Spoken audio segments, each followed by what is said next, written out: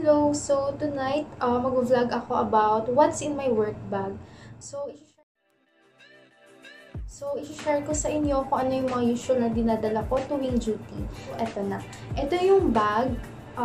Ito yung bag na lagi kong ginagamit tuwing duty. Meron itong pair na color gray. Bigay siya sa akin ng uncle ko. And gusto ko siyang gamitin kasi super liit lang niya. And madami siyang makakarga. Yun ang pinakagusto ko dito. And madami siyang pocket. Yan. So, papakita ko na kung ano nasa loob. So, ito yung laman niya. Magulo. Hindi ko pa kasi naaayos. Pero, okay, gawin lang natin. Okay. So, ang unang laman ng bag ko is medicine box. So, andito lahat ng mga gamot na as needed. Kumbaga, pwede ko siyang i-take kung sakaling sumakit yung tiyan ko or magka-fever man ako sa duty. So, eto.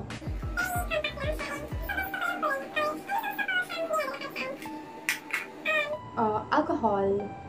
So, kahit na meron to, kailangan pa rin natin i-practice ang frequent hand washing para iwas na rin tayo magkasakit, lalo na ngayon dahil tumataas ang cases ng COVID.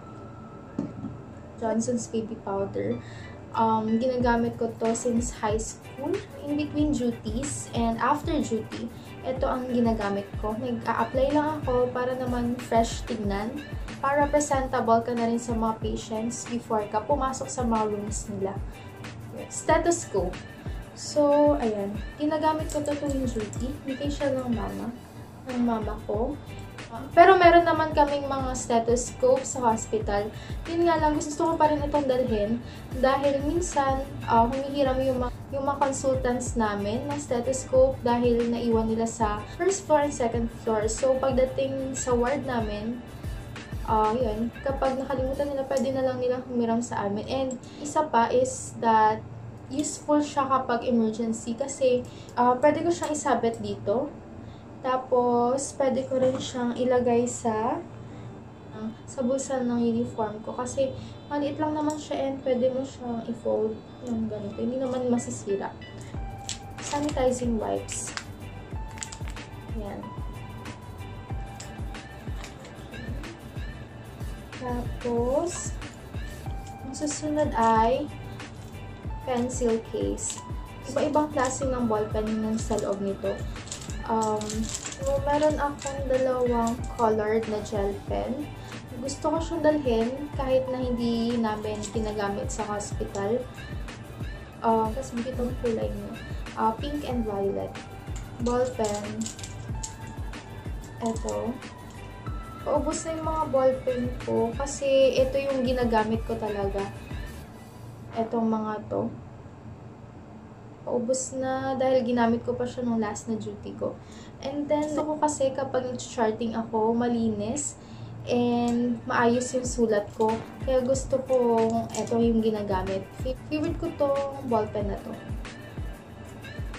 Highlighters. Kasi ginagamit ko to para sa mga notes ko. Friction pen, pencil. Ito dati is kailangan ko nung student nurse ako. But now, na nag-work na ako, hindi nagaano.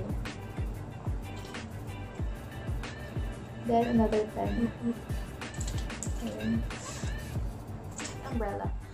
Important na lagi ka nagdadala ng payong sa Baguio kasi unpredictable ang weather doon. Maganda na meron kang laging dalang payong kahit maaraw kasi hindi mo alam mamayang hapon is biglang uulan.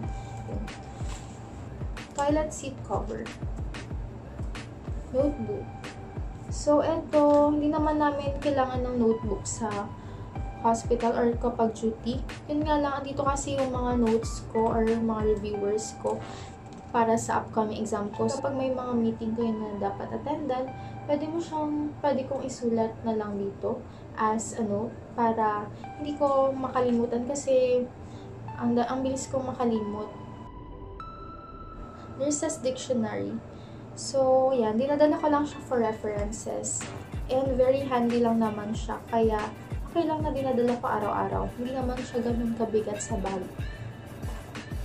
So, next one is my pouch.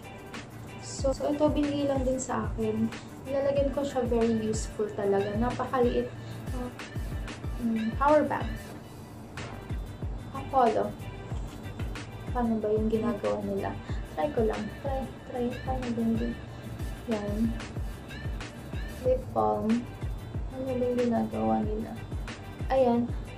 Lagi kong dinadala to dahil ang bilis mag-dry ng lips ko.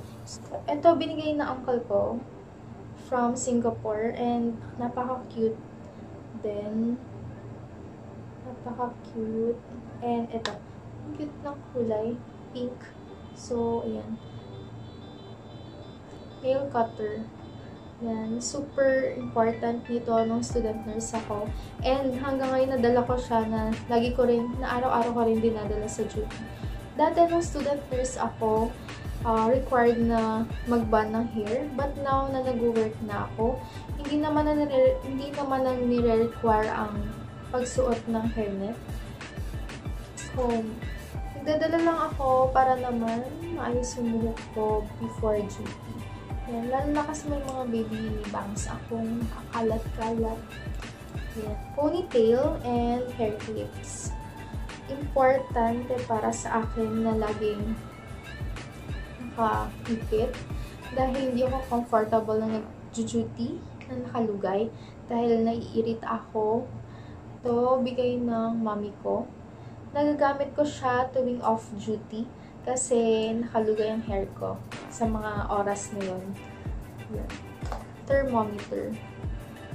Ito, hindi ko pa siya nagagamit sa mga pasyente at hindi ko pa rin siya nagagamit para sa sarili ko for extra. Kasi minsan yung mga patients namin, nawawala yung mga thermometers nila.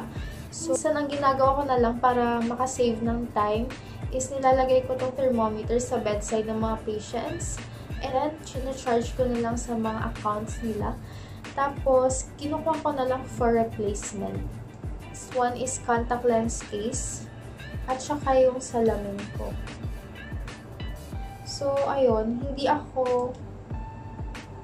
So, salamin ko. Minsan ko lang siya nagagamit tuwing duty kasi hindi ako sanay na nagsusuot ng glasses while on duty ako kasi laging nahuhulog kapag nagtitake ako ng vital signs or nag-rounds. So, ayun, makasanayan ko na rin na magsuot na lang ng contact lens. Minsan kapag 11 PM to 7 AM ang duty ko, nagda-dry yung eyes ko kaya kailangan kong tanggalin yung contact lens ko. Then, isusuot ko yung glasses ko. Pero, minsan lang talaga yun. Parang once or twice pala ako nag-glasses sa hospital. Toothbrush. Lipstick. So, tatlo ang dinadala kong lipstick. Pero hindi naman lahat nagagamit ko. Ito ay nabili ko from Everbilena. Favorite ko yung shade niya. Kasi hindi siya masyadong dark and hindi rin masyadong light. So, cute din yung kulay niya. And ito, lagi ko rin siyang ginagamit tuwing duty. Kasi, pwede ko siyang gamitin sa cheeks ko. Parang blush on. Nabili ko sa Portavaga, sa Earth and Body. Sa shop yun ng friend ko, si Ate Don. Vlogger siya. Ito. Hi, Ate Don. Favorite ko yung kulay nito. Yan. Keychain. So, etong keychain na to is binigay lang sa akin. At hindi ko pa nagagamit. Ayun, wala nang laman yung wala nang laman yung pouch ko. Ayan, wala na rin laman yung inside or yung main na nalagyan ng bag ko. Pero dito, okay. Nagdadala ako ng biscuits. Minsan kasi hindi na kami nakakakain ng lunch and dinner dahil sa sobrang busy ng duty or ng shift namin. Kaya ito, naglalagay na lang kami sa pocket na subo lang kami ng mabilisan. Then,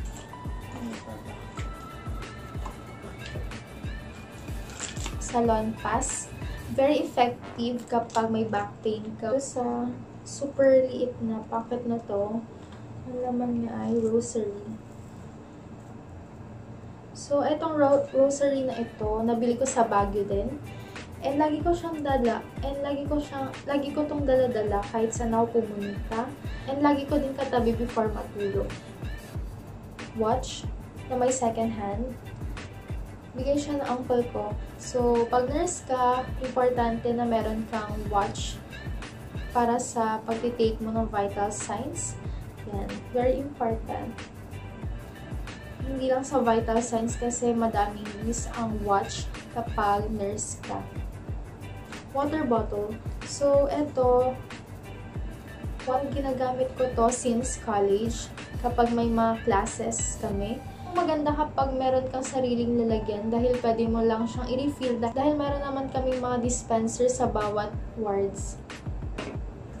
So, ang last is cellphone. Ito, phone.